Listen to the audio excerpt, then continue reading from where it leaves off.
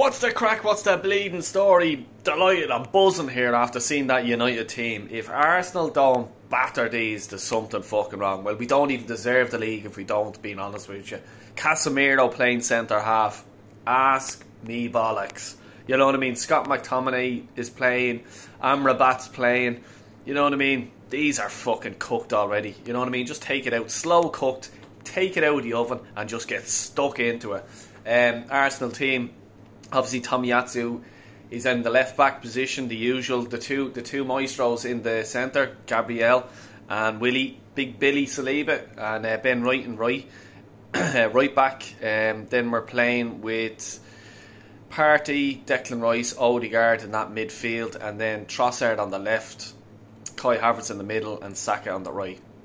I'm happy with that team. Fair enough. What can you do? Zinchenko isn't there. You know, he was a liability.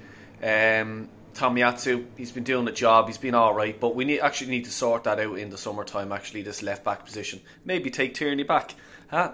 You know, but yeah, I'm going to go for Arsenal to win at least. Yeah, I'll go 3-1. They may score, and Scott McTominay is always bleeding scoring against us, but I think it'd be plain sailing, like, you know what I mean? It shouldn't be fucking anything else. But yeah, let's go. Come on, you Gunners, get this fucking one. Come on.